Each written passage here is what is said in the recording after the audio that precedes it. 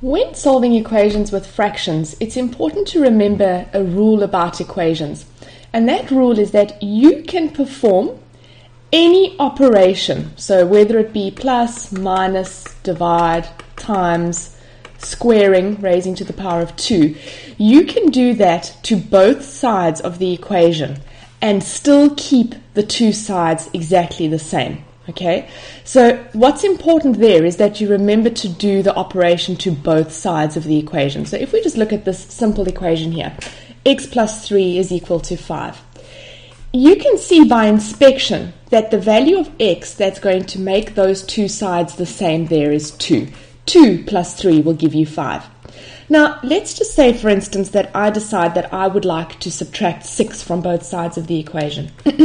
So if I take x plus 3 is equal to 5 and I minus 6 from both sides, is my value of x still equal to 2? Well, let's just check. 2 plus 3 is 5. 5 minus 6 is negative 1. And on the right-hand side, 5 minus 6 is negative 1. So yes, therefore my value of x is still equal to 2. Had I only minus the 6 from the left-hand side, I would have had negative 1 on the left-hand side and positive 5 on the right-hand side. And then I would not still have the same value for x. So it was kept exactly the same because we minused the 6 from both sides. Let's say, for instance, that I chose now to multiply both sides of the original equation. So if we take x plus 3 is equal to 5, and let's decide to multiply both sides by 2. Is my value of x still 2? Let's check. If I substitute 2 in place of x, 2 plus 3 is 5, multiplied by 2 is 10, and 5 multiplied by 2 on the right-hand side is also 10. So therefore my x is still equal to 2. So I can use this rule to help me to solve equations with fractions by multiplying both sides of the equation by the LCD, the lowest common denominator. And we'll see that what this does is it helps to cancel out our denominators. Okay, and in doing so, it makes the fraction easier to solve because it gets rid of the fractions. So let's take a look at some examples. Number 1, solve for the variable. Okay, so we can see clearly that this is an equation that contains a fraction. So my first job is to identify what my lowest common denominator is. When my denominators are algebraic, I need to make sure that both denominators are represented as factors in my lowest common denominator. So here we are going to multiply y plus 1 and y plus 4 by our original fraction. So y minus 3 over y plus 1. I'm just putting my numerators and denominators into brackets so that I remember that they were one term. Is equal to y plus 1, y plus 4, and now we're going to multiply it by the right-hand side, which is y plus 2 over y plus 4. Okay, when you multiply a fraction by a number, you can simplify any numerator with any denominator. So that y plus 1 will divide with that y plus 1, and we'll be left with y plus 4 times y minus 3. And here the y plus 4's will divide by each other, and we'll be left with y plus 1 multiplied by y plus 2. I've run out of space there, so I'm just going to go over here. So what we had was y plus 4 multiplied by y minus 3 is equal to y plus 1 multiplied by y plus 2. We can now multiply that out. So we'll have y squared plus 1y, because we'll have positive 4 minus 3 minus 12 is equal to y squared plus 3y plus 2.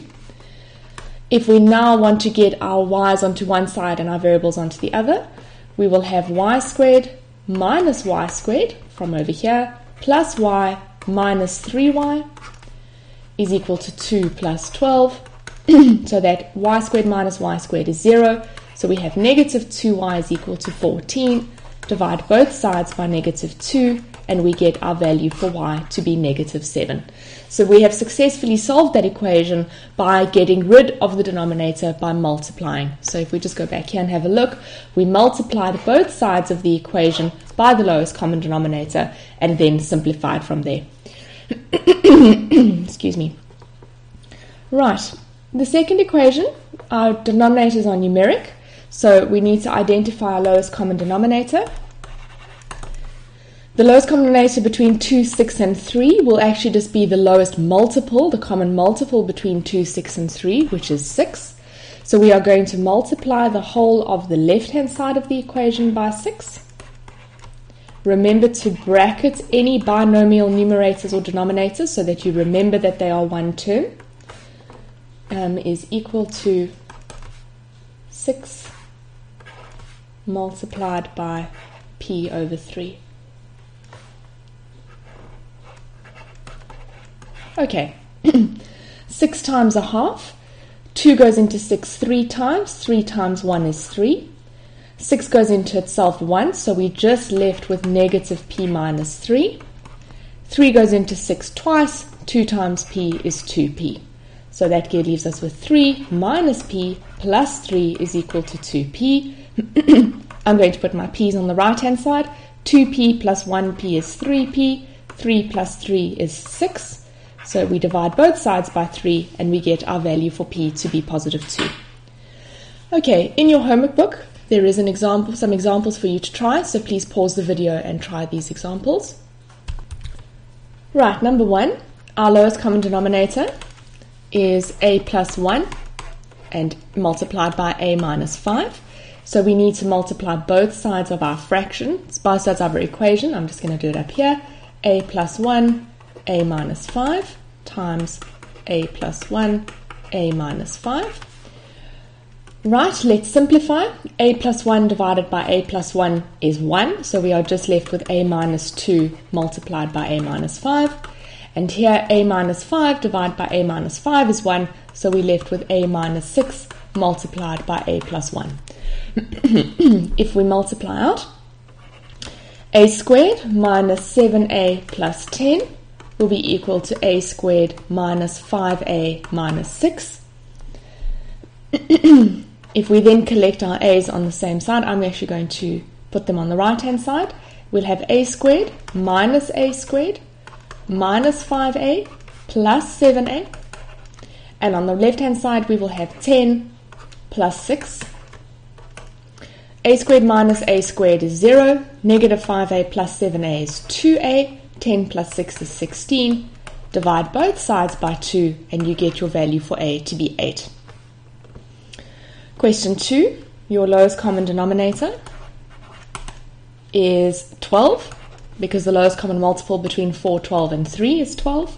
So we're going to multiply the whole of the left-hand side by 12, and we're going to multiply the whole of the right-hand side by 12. Right, 12 times 3q over 4. 4 will go into 12 3 times. 3 times 3q is 9q. Let's just bracket that binomial numerator. 12 goes into 12 once, so we're just left with negative q plus 1. And the brackets are very important there because of that negative. We're going to have to multiply the negative into the bracket. 3 goes into 12 4 times. 4 times 2 is 8. So that leaves us with 9q minus 1 is equal to 8. So we have 8q is equal to 9. So therefore divide both sides by 8 and q is equal to 9/8.